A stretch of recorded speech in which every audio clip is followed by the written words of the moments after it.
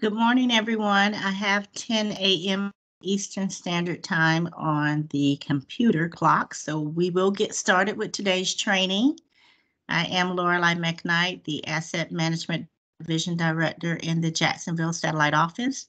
Today's training is Management Fee Review, and our presenter will be Patricia Hodges.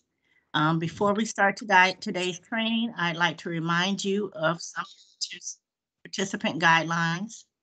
Please ensure your computer microphones are muted during the entirety of the training presentation. We recommend you disconnect from VPN to assist you in experiencing the best quality viewing and sound. Additionally, you may utilize the chat box to submit your questions or state any comments you may have.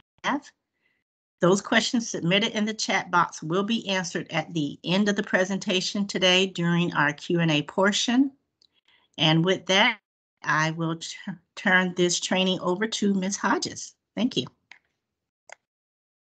Thank you, Lorelei. So I want to start this training off by showing you that asset management has 3 management agreements. And I hope you can see. Can you see what's on my screen? That there's a management certification, says owner managed housing, multifamily housing projects?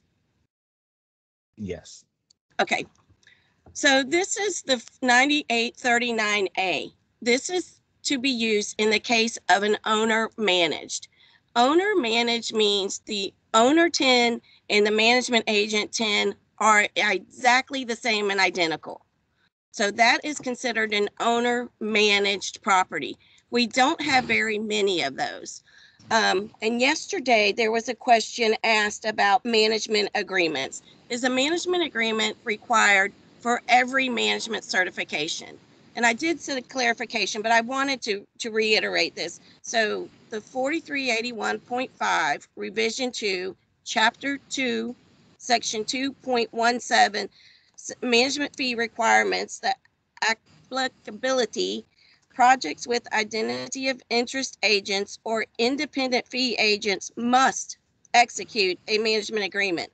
An agreement is recommended but not required for owner managed or projects managed by an administrator. So I just wanted to clarify that. So it's not a must for the owner managed or administrators, but it's highly recommended. So I just wanted to clarify that, and then to show you what the difference in these management agreements are. So an owner managed agreement looks pretty much just like the 9839B that versus an independent. There's probably a few languages that are different, but you got the residential fees. I think really it's the signature page that's different, because it's the owner and the agent, they're the same. They're agreeing to everything that an agent would, but only you need one signature. I'm going to skip to C, which is housing for elderly projects managed by administrators. This is kind of going away. A lot of our older 811s and 202s, we used to have a sponsor, and the sponsor had a board of directors and versus a management agent. So the board of directors was overseeing the property, and they would hire an administrator. The administrator act as a management agent. So you might see in our folders where you have an administrator. An administrator doesn't get a fee, they get an actual salary. So it tells you they have to submit the position description, what the term of the employment is, the compensation, and then that's signed by only the owner. So I wanted to show you there are 3 different management certifications. Our training today is based on the requirements of the 9839B, which is for identity of interest or independent management agents. And for those of you that don't know what an identity of interest is, it's where there's some commonality in the ownership and the management company. So some person that's in the main part of the ownership is also in the main part of the agent. That creates the identity of interest. the ownership has a separate TIN, the management has a separate TIN, but usually they'll have the same general partner, or you'll see a common name in both of the 2530s someplace. An independent management agent means that there's no common denominator. The owner and the agent are totally separate. They have no ownership interest shared at all. So I just wanted to clarify a little bit of that before we go into our training. Okay.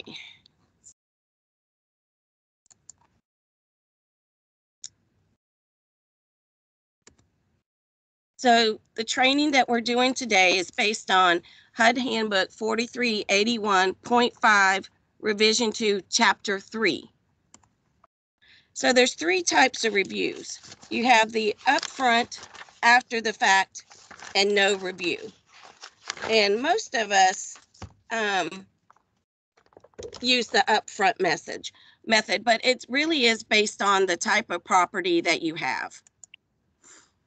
So for affected properties, an upfront review is required whenever an owner proposes a new management agent or requests a change in the fee percentages, or they add a special fee or an add-on fee paid to the existing agent. Loan management, asset management staff determine the reasonableness of the proposed fee. So that's an upfront fee.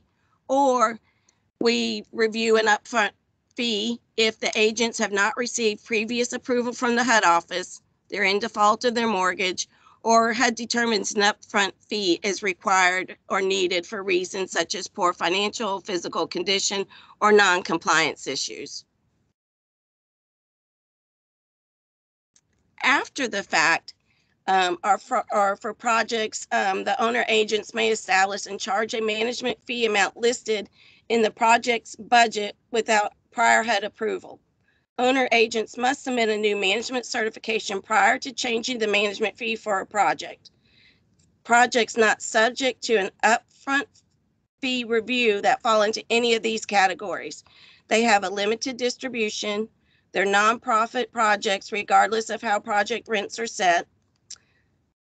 Limited and nonprofit. It's not one or the other. Sorry, I just want to clarify that. It's limited distribution and are nonprofit projects.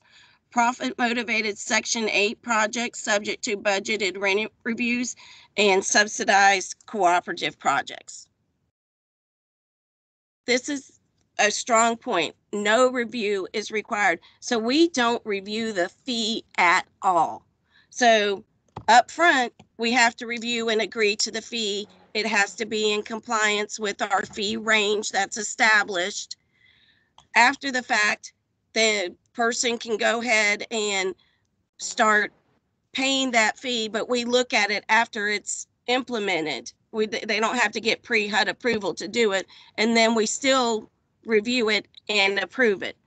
Where there's no fee, no review of the fee whatsoever, is for profit-motivated projects that do not have a rental assistant contracts. Those are your market rate properties. Profit-motivated Section 8 projects that have rent set through the use of an annual adjustment factor. Profit-motivated preservation projects that use the OCAF operating cost adjustment factor to determine the rent adjustments, or unsubsidized cooperatives in Section 234D condominium projects. So no review is required on these types of properties. And the reason no fee is required is because it doesn't really matter what they pay. One, these are all the profit motivated, they're competitive projects. So they might pay a fee that's going on in the market that they're in, but in the bottom line, it hits the owner's pocket. So the only thing it affects is the owner distribution at the end of the year, how much fee they're paying. So that's why it really doesn't matter what fee they'll find. And a lot of it you'll see, you'll notice in a subsidized project, the fee is higher than a market rate. So market rate properties usually are at 3%, and our HUD subsidized can be 7, 8, 9%. As long as when the management certification, when it's first submitted, is in that, that range, we're okay. The no fee would also be those projects coming in from production that don't have Section 8. So any of your 223Fs, your D4s. Now we want them to complete Section 4 or Section 1 of page 4 because we need to enter that in IREMS. And the reason the no fee per unit per month needs to be in there is because that is what HUD uses to determine the applicable ranges of our properties by state. We pull that data every 2 years and look to see what the real world is paying for management fees, and that's what we determine our ranges to be. Now we can also adjust it by the CPI, I believe. So the ranges are going to change this year on our region, so I'm not sure which method they're going to use. So the types of fees. So there's a residential income, commercial income, miscellaneous income, special fees, and add-on fees. Residential fees are HUD specifies the kinds of income that may be treated as residential income when determining the resident income fee. Income received from the rental of housing units may be counted as residential income. Do count apartment rents, co-op carrying charges, rent sup payments, RAP payments, Section 8 tenant assistant payments, including utility reimbursement payments made to the residents. Do not count special claims, excess rents, and charges for Section 236 when rent paid is greater than the basic rent. Section 236, that applies to Section 236 properties, and then you can't charge a residential fee, a fee on the 236 interest reduction payments. We don't have a lot of 236 projects left in our inventory as they're maturing out or they prepaid. So we have a few, but not many. Most sources of commercial income may be counted when establishing the income base for this fee. You count rent receipts from commercial space, fees for parking spaces and garages, charges collected by the agent for additional services not included in project rates, maybe for valet trash pickup. And if you all don't know that, at some of our market rate properties, they put a container outside your unit, and instead of you having to take your trash to the trash dump, you put it in this little box and it's picked up, daily, or they establish a time and you pay for that service. It's called valet garbage. You don't count for charges for services paid directly to an outside vendor or contractor. Miscellaneous income. So HUD allows management agents to earn fees only on selected types of miscellaneous income. You count laundry and concession income, which is coin machines, or if you have a car wash on site, where you put money in, charges collected from residents, such as fees for damages, bad checks, late payments, proceeds from loss of rents from insurance policies, income from furniture or equipment, and other charges shown on the HUD approved rent schedule. They can charge for pet fees or cleanup, etc., but do not include a fee from a pet deposit. Do not include as a miscellaneous income interest earned on invested security deposits, R for R, reserved for replacement, residual receipts, Section 8 special claims for unpaid rent, vacancy loss, debt service or residential damage, flex sub funds, refunds from property tax or utility rate appeals, proceeds from property damage or liability insurance policies, recovered legal fees or court costs, replacement reserve, and residual receipt reimbursements to the project. So that is not allowed. So special fees. So in addition to HUD letting them take a percentage of residential, commercial, or miscellaneous, they can also earn a special fee. This has to be listed in their management agreement, and they have to put it on their management certification. So in addition to the percentage-based fee described previously, Owners may agree to pay special management fees if a project has special needs or problems.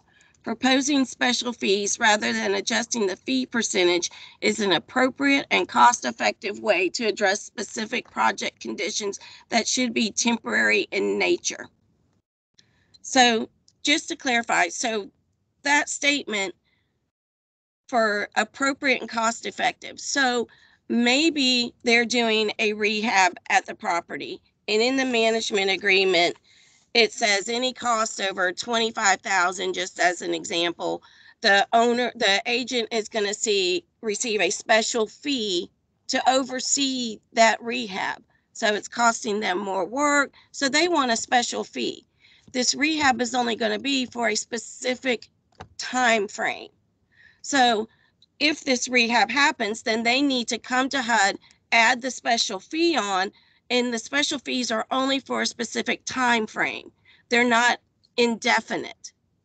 So this property, and you don't want to change the fee and it make the fee higher, because if it's one of those properties where we review the fees, if you raise the fee, it could put them out of the range. So every time they change that management percentage, they have to be within the applicable fee ranges. And I'll address that a little bit more detail in a little bit. So back to special fees. Agents may earn special fees only if all 6 of the conditions listed below are met, and this is in accordance with section 3.6. The agent did not cause the problem the fee is designed to address. The fee is tied to correct the specific problem or accomplish a specific task. The fee is structured so that there is a payable only if the agent completes the required actions or attains the required results. The fee does not include services that are covered by residential, commercial, and miscellaneous management fees or by other sources of compensation. The fee is reasonably related to the time, effort, and expertise required of the agent, and the fee is paid for a limited period of time. The length of this period should be no longer than the time required to resolve a specific problem or complete a specific task. And then I've got 2 side notes here. So market rate properties should not include any special incentive fees on their management certification. Those can only be paid from surplus cash. Lease-up fees that are flat fees come from working capital, and a true management fee can only be paid based on residential income collected.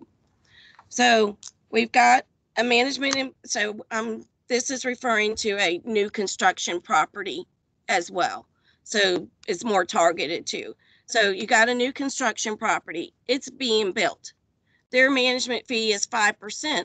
Well, sometimes they do 5% or 5,500, whichever's less. Well, HUD doesn't, or more, which HUD doesn't recognize a flat fee. We only recognize a percentage of residential income collected. Now, when they get full occupancy, they'll probably exceed that 5,500. Is the agent doing work? Well, yes, they are doing work. They're leasing up the property. But there's some wiggle room in working capital, is my understanding. If there's someone out there in production that would like to add anything to this, please raise your hand. But there is fees in working capital to cover lease up expenses. There might not be a lot, but there are fees for that. It also, if they do incentive fees saying, oh, if you rent so many units a month, we'll pay you XYZ. Well, that's not in accordance with our residential fee calculation. So that has to come from the owner. It can't come from the property. So it can get sticky during lease up and that they want to pay these flat fees, but there's no residential income to pay it. So it's got to be paid from other sources, working capital or from the owner entity. They can only pay a fee based on the residential income they collect. And then a side note, an agent may not collect a special management fee for supervising rehab work for those services that are being paid through, it's called a BRSPA, Builder Sponsor Profit and Risk Allowance. which is a construction oversight fee. And this would apply to new construction and sub-rehab properties. And if you look at your firm commitments, the documents in that will tell you if there's a BRISPA paid. So if an agent came in and wanted a special fee added on to their certification to cover oversight of a rehab, and it's brand new to production, you need to look and find out if it's covered by BRISPA or not. So again, a special fee is for a specific task. It's for a specific time frame. Add-on fees are totally different than a special fee. A special fee is time sensitive. An add-on fee, it's not time limited, it's indefinite. Unless one of the circumstances that you're giving the special fee no longer applies. So I'm just going to read this slide and then go over it. Only after computation of the permitted percentages for residential, commercial, and miscellaneous income have been determined and approved by HUD may add-on fees be considered. In approving permissible percentage fees, the per unit per month yield must fit with the range established by the HUD office. Although the total yield, including the add-on fee, may exceed the range, add-on fees may not be used to increase this range and in turn increase the percentage fee.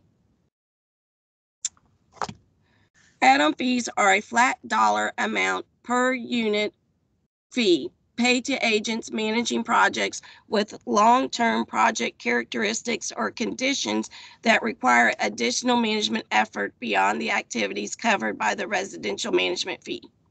For example, scattered site projects will often require greater management effort than a single site property. The HUD area office will establish a schedule of project characteristic conditions that warrant add-on fees and a flat fee amount for each characteristics and condition. Only add-on fees for the Southeast region are, and this is the memo dated May 15th, 2020. So again, these fees are updated or adjusted every 2 years, so I expect something to come out in 2022. This is on the toolbox, and if somebody could pull up that memo and attach it into the chat box, I would appreciate it. So these are region-specific fees. Each region establishes their own special fee and their own management fee range. So for the Southeast, a homeless preference special fee is $250, is the add-on fee of $250, and then let me see. Homeless preference special fee is $250, and then they can do an additional add-on fee of $2. Better Business Challenge incentive per unit per month is up to $4. Subsidy mix is $3 per unit per month, and that means it's got tax credits, it's got Section 8. You know, that's a subsidy mix. Remote location or scattered sites are $3 per unit per month. Cooperative ownership is $5 per unit per month. High density projects are $3 per unit per month. Adverse neighborhood is $5 per unit per month. And I'm looking in the handbook to pull up these special fees or these add-on fees. In the handbook, when you look for add-on fees and their references, so this is in accordance with section 3.21. The handbook's very specific about looking to see what's required to be submitted, and so is the memo. So like if you have an adverse neighborhood condition, the memo describes what it is, and they have to prove to you that this situation is applicable. This is not just a given. We don't just say, oh, by the way, you can get all these fees, or if the property is mixed subsidy, we don't add it on. The agent has to, and the owner have to request it from HUD. So let me see if I can pull this memo up that was just put in the chat box.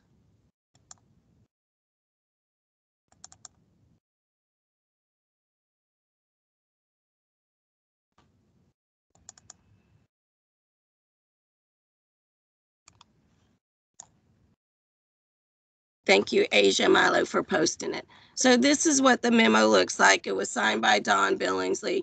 And this is our fee ranges by state, by unit. So if a management agent, if you're required to do an upfront or after the fact review, whatever their fee percentage is, you look on page 4 of the per unit per month dollar figure. And as long as it falls into these ranges, we can approve it. If it's over these ranges, then they're going to have to reduce their management fee. They can only, when the management certification first comes in, these are the ranges that they have to be in line with. Now, will that fee increase? Probably the very next year. But when they come in to get that percentage, it must be in the same percentage, in the range that HUD has established for your region. The other thing is we have properties that are coming in for rehab, and any new business agreement or transaction can cause you to relook at this fee. So if a project comes in and gets a new HUD loan, that's asset management's opportunity to get the fees back in line with the ranges, because it's a new management certification. So if they get a new HUD loan, that's a new management certification, and they must be in compliance with the fees. Now we're going to go over capping, and excuse me, I need to get a drink. We're going to go on when to cap a management fee, but you don't cap a management fee just because the management certification fee that they have when they submit it is at the maximum fee range. That is not when you cap a fee. There's only very few specific reasons you can cap a management fee, and very few of them exist today. So back to the cutoff target, sorry. Here it talks about your add-on fees. So like for a homeless preference, there's a housing memorandum dated October 2016 from PRIA, and it promotes the use of homelessness, and it tells you they'll let you do a special fee for 9 months, and then they will go to $250 per month, not to exceed $4,500. The Better Business Challenge, it's in accordance with this memorandum, and it tells you that what they can get, per unit per month, but it's up to $4. It really gives you a good definition what subsidy mix is, who it applies to, remote locations or scattered co-ops, high density projects are eligible projects, that those have a high percentage of 3 or more bedroom unit sizes, which increases the population density. Projects must meet the definition of high density, which is a site with an average of not less than 2.5 bedrooms per unit. Adverse neighborhood, so it's a high instance of crime and vandalism, or a large concentration of deteriorated or substandard housing in the surrounding area. And then they have to show and support all of 1 through 4 in order to get that. And then we're going to talk more about computer and bookkeeping fees. So I'm going to go back to my presentation. And again, if we have any questions on that, we'll get to them at the end.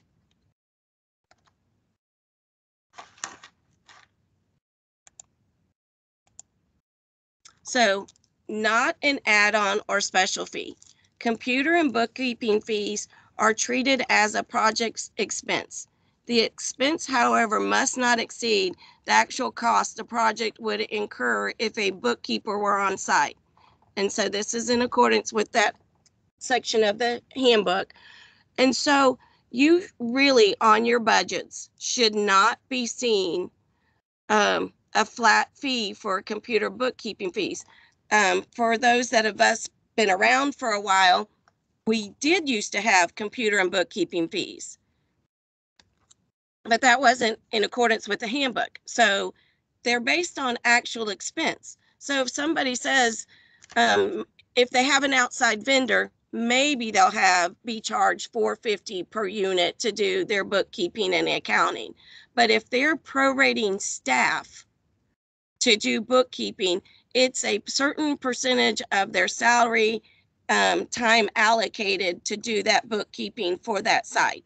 And I'm just going to give an example.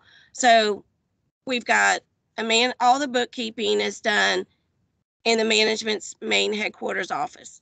They have one person doing all the accounts payable for 5 projects.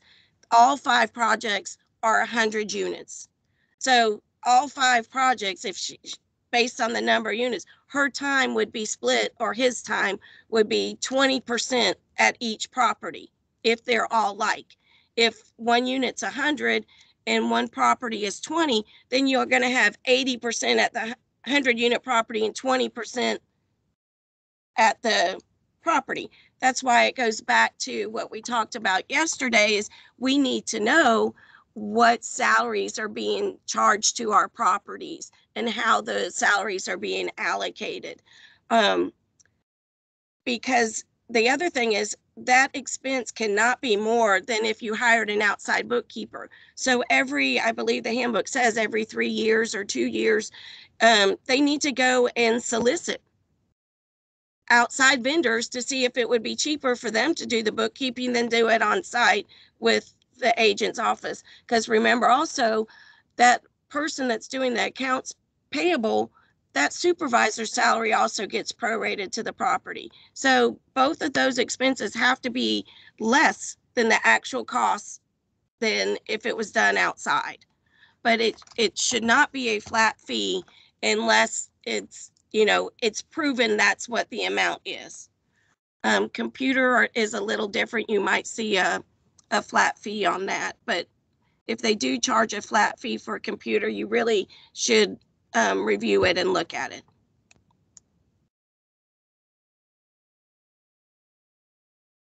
Hold harmless provision. So if you remember, if anybody has ever entered a management fee into IREMS, it asks you, are these fees held harmless or are they capped? So if you see a yes, it's probably shouldn't be. And I'm going to tell you why over these next few slides. HUD instituted reasonableness reviews of management fees on August 1st, 1986. So this rule was established in 86. The handbook we're using is from 94. These rules have not changed since 94. So if an owner or agent is seeking increase in the residential management fee in the agent's current management agreement. Again, we're back to that management agreement that ties with the management certification. So this is only applicable to identity of interest and independent agents. That if the agent's current management agreement was executed prior to August 1st, 1986, specific hold harmless provisions may apply to the review of the residential fee. I don't think we have very many management agreements that are still in play from 1986. We might. If the property was built after 86, this is not going to apply. It's only for these older properties. So, management fee changes. So, any management agreement executed after 1986 are subject to HUD review and use ranges to determine the approvable fee. So, anything now after 86, go back to our letter and make sure the fee is in line with our region. Pre-86 means anything before 1986 for fixed term agreements. So use ranges to determine the approvable fees, just like you do the post. Again, it's a fixed term. So right now, those probably don't exist because a fixed term normally would have been 5 years. So that would have expired. So I don't think you will ever find any fixed terms from before 1986, but it's in the handbook. I wanted to cover it. So pre-86 open-ended agreements.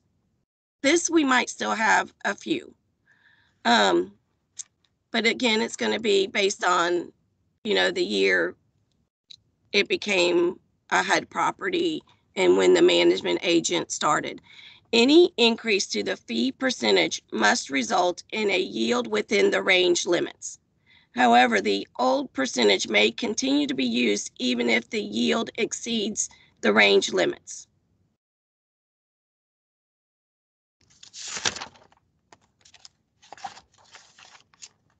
I think there's an example on this.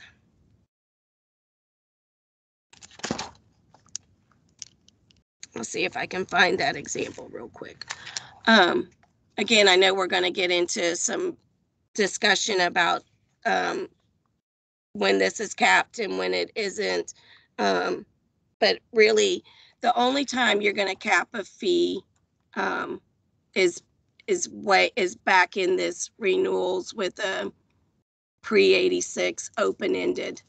And I don't think we have very many. Renewals of pre-86 fixed terms, if the fee percentage is not increased, but the current fee yield exceeds the range. This is when you cap the yield. At the current yield, adjust the fee percentage by dividing the cap per unit per month by the new monthly rent potential. So it's renewals from pre-1986 with fixed terms. That's the only time you can cap a management fee. You cannot cap a management fee any other time than in this. So management fees, how do they play in with rent increases? So project-based rent increases. For projects where rents are set through an expense-based rent formula, HUD will use the approved management fee percentage in processing all rent increase requests.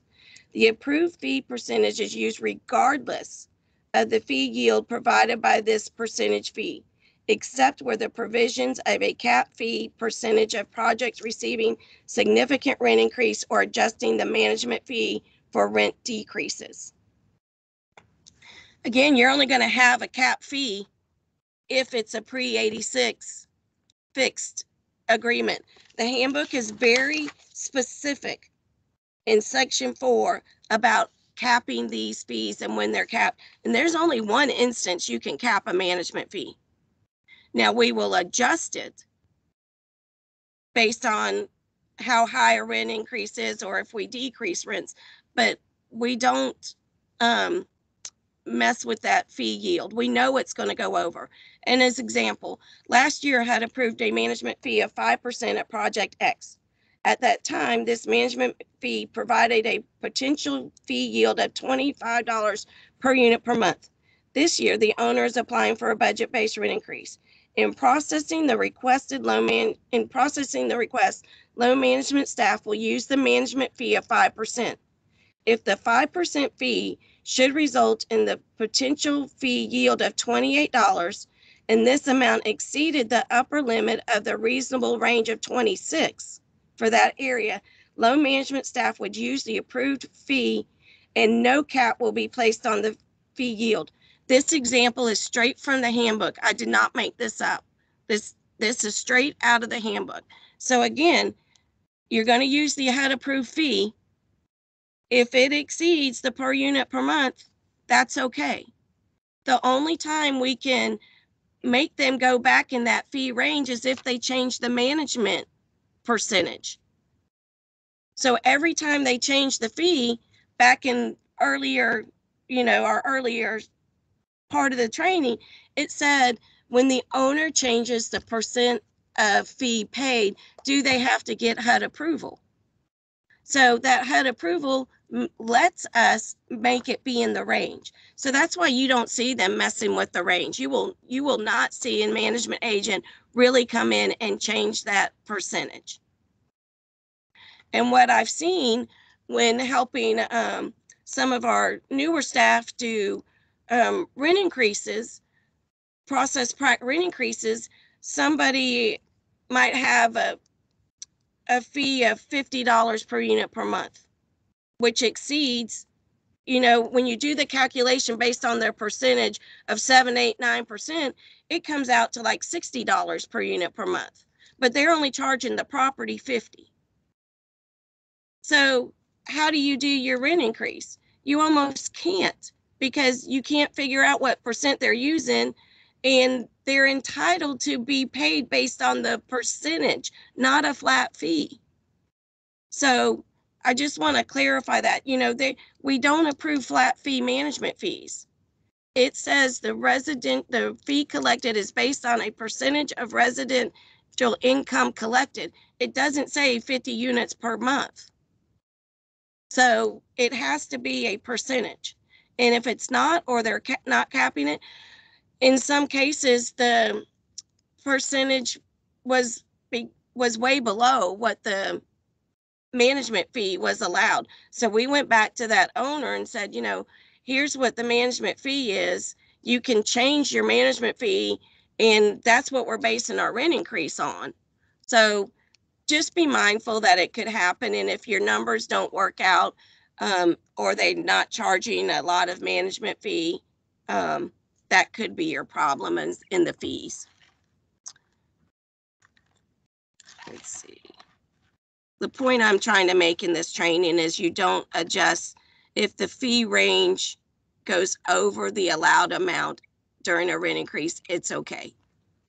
Now, if the rent increase is less than 20%, if the rent increase is 20% or less of the current rent potential, the current management fee percentage fee is applied to the new potential, even if the yield which is derived is greater than the established range. If the increase is it's actually more than 20% or more, adjust the fee down. So if the increase is greater than 20%, should be 21% of the current rent potential, calculate the fee yield using the current fee percentage and the net rent potential for a 20% increase. Adjust the management fee percentage by dividing the calculated yield by the new rent potential, and you use the new management fee potential for future rent increases.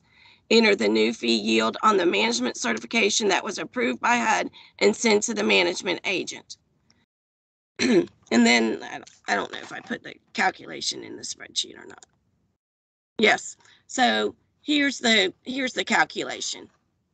So when you do the current fee yield times the number of unit, and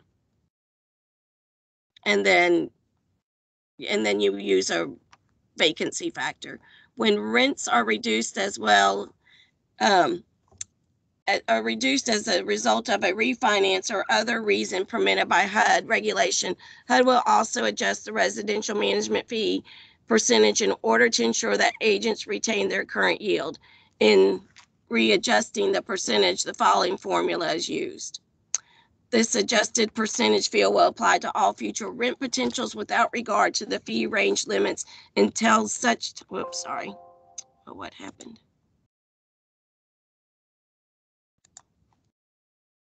Sorry about that.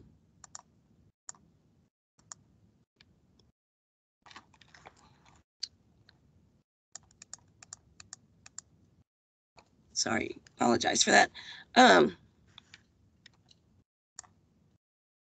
The adjusted percentage will apply to all future rent potentials without regard to the fee range until such time as the agent requests a change in the percentage fee.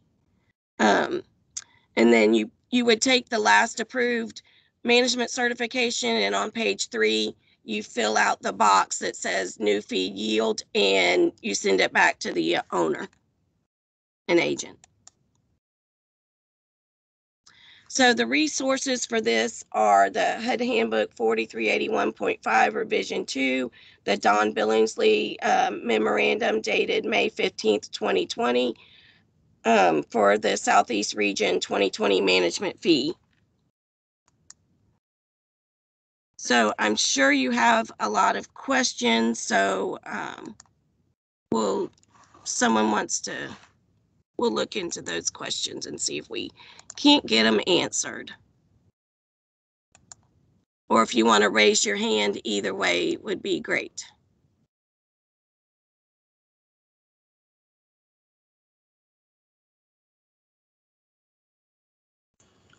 This is Leslie. We have one question in the chat. Hold on 1 second. Trisha, at the end of the meeting in the Q&A, would you please talk about requirements for USDA 515s? Well, I'm going to tell you what the handbook says. So we've been dealing with this in our office. We've had several properties where the management agent company was bought, and they have a list of properties that are rural development and 515s. So Chapter 2 of the handbook, Section C, says the Administration for Rural Housing and Economic Development Services has authority approval for all rural development 515-8 projects.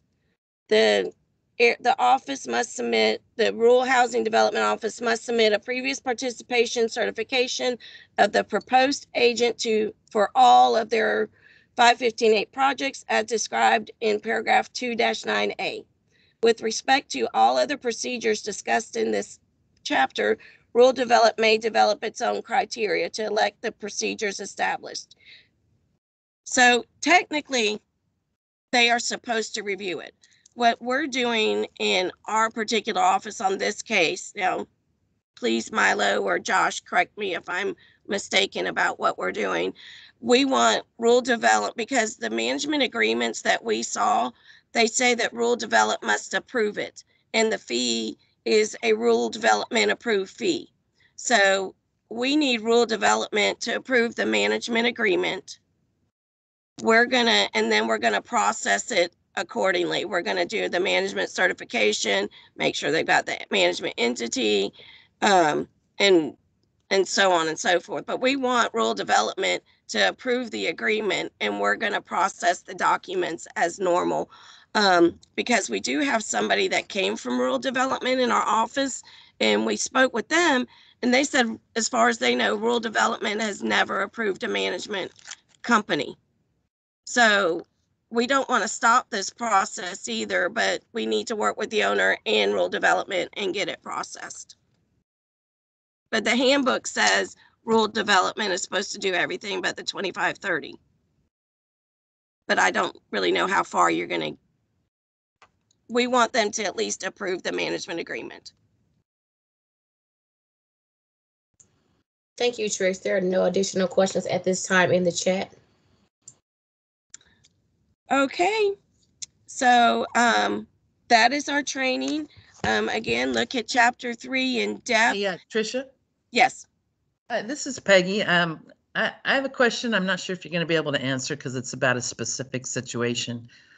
But I have a property where it's listed in REMS, and the 9839A says it's self-managed, but they have a guy who his signature line or seems to say he's with another company. And I'm trying to figure out what they're doing there.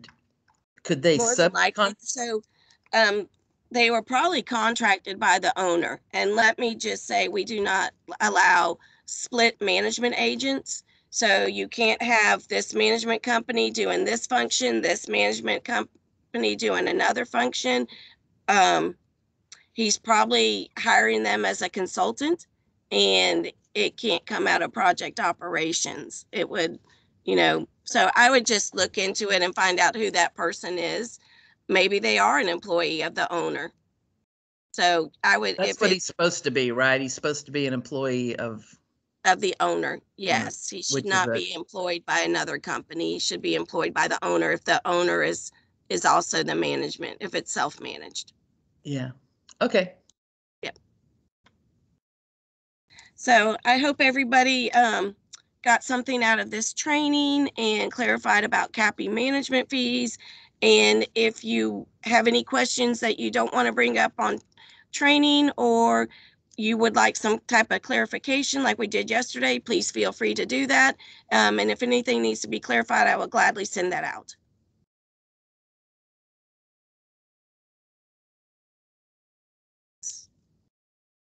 Yeah, I So- think everybody's looking for the PowerPoint probably. I believe Leslie put it out right at the beginning. Yes, Oh, the okay. PowerPoint is in the chat in the very beginning, at the very top of the chat. Yep.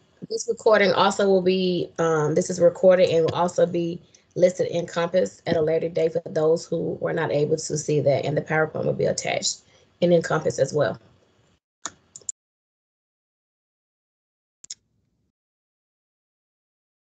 All right, well, with no other questions and no hands raised, we can conclude this.